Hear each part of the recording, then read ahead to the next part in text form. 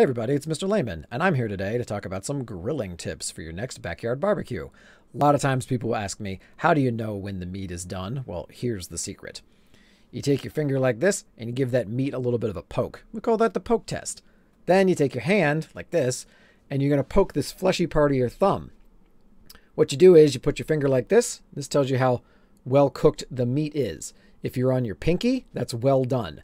If you're here on your ring finger, that's going to be like closer to medium.